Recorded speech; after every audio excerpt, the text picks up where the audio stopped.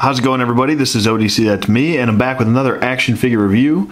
This is my review of the DC Signature Collection Batzarro figure from the Matty Collector exclusive Club Infinite Earths line.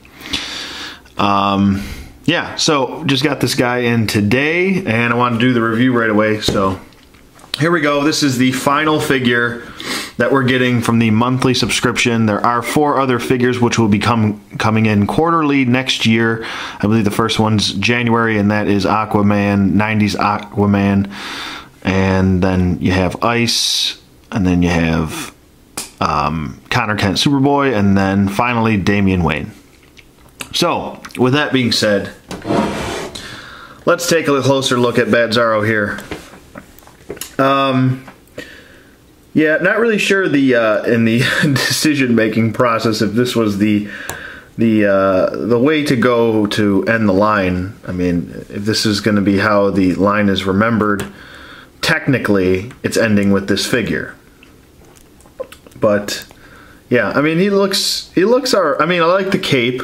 There's a little bit of a gap issue here with the with it staying flush here. I kind of have to tilt his head down to keep it the cape flush with his neckline there. But I mean, he does come with one accessory, and that's his Batarang here. Batzarro Rang, I guess you want to call it that. It's actually pretty nice. I like this style of Batarang, I'll just call it. But that's the only accessory he comes with. As far as the packaging goes, let me get that in here as I'm shaking the entire table all over the place. And now I'm bumping the camera, and so, okay, there we go. He comes in his nice white mailer box. Focus, thank you. There we go. And it says Batzarro on it, pretty self-explanatory. Let's get that out of the way. Here comes the window display. It says Batzarro on the bottom. My camera's having focusing problems today. On the side, really nice artwork. This is some of the best artwork that I've seen for an action figure, and it's too bad that this is the last figure that we'll see. On the back, you have his little read-up here. I'm actually surprised he didn't come with any guns, but oh well. We're lucky to have a Batarang, I suppose. Yeah, I really do like this artwork. It's very nicely done. So, enough of that. Let's get that out of the way. Bring Batzarro back in here. And, yeah, so he does look pretty cool, and I believe there's one other version of this character, and that's a DC Direct figure. There is a DC Direct version of him, so if you're looking for another version of Batzarro, maybe a bigger, a little bit less articulation, then I would go with that version, if that floats your boat or sinks your ship or all that stuff. But with this figure, let's get to his articulation. It's pretty basic DC UC articulation, but I'll go through it anyway. His head does move side to side, and it can do a full 360. It does look up pretty well, I think, and it does look down nicely. So, pretty good range of motion in the head. Let's see if he has any tilt. No, nothing like that. His arms do go up, down. They can do a full 360 if you want. A little bit of a hinderment from the cape here. It does have a bicep swivel, single bend at the elbow, and a wrist rotation. His ab crunch is pretty basic, and it does work nicely. Mine's just a little stiff. He does have a waist swivel, T-joint hips which go out. Mine's a little stiff. Forward and back. Upper thigh swivel, single bend at the knee, and an ankle hinge. So there you go. So there you go. He doesn't really have any problem standing or anything like that. Not really. He's not too back heavy. He's I think he's balanced pretty well. And yeah, I do like that they went with the white inside the cape and the black on the back to really give that the accuracy to the character. Looks good. Looks pretty good. I mean, he's pretty self-explanatory. What you see is what you get. Like I said, he does hold his Batarang very nicely. Let me just get it in his hand here. Oh. Keep popping out. Stop it. So he does hold his Batarang nicely in both hands, actually. My figure's just really stiff for some reason. I'm not sure why. But there you go. He holds it nicely. You can get it any way you want, really. And as far as paint goes, he's kind of got the white grayish wash. Not really any shading or anything like that. Let me zoom in really close and show you the face here.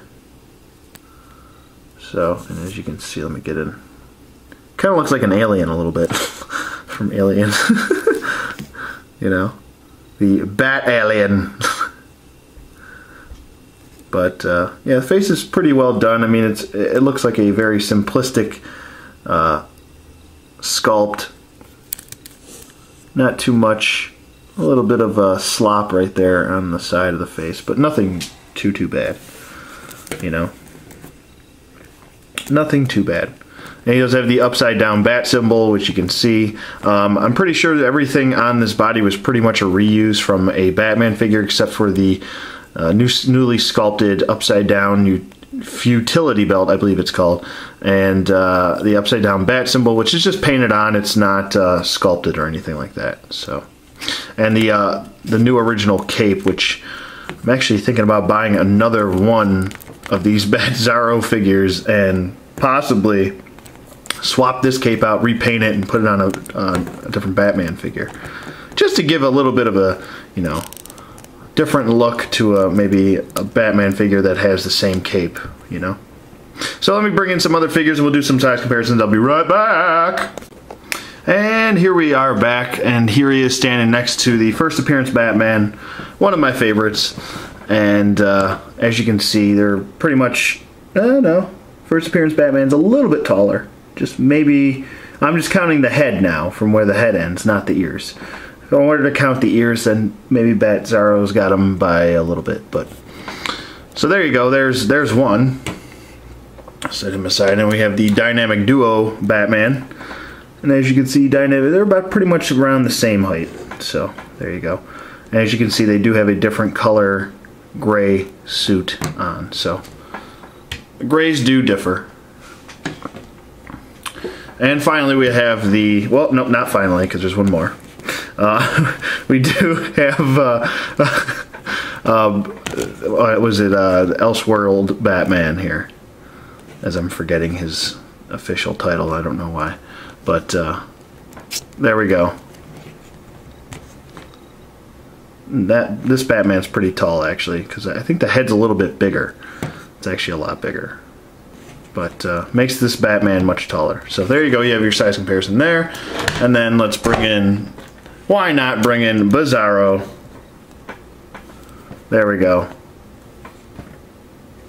So there you go. You have the world's dumbest right here, as I like to call them. So there you go. You could do a little display with them, maybe. World's dumbest. And yeah, they look pretty cool. I do like them together. Look pretty nice.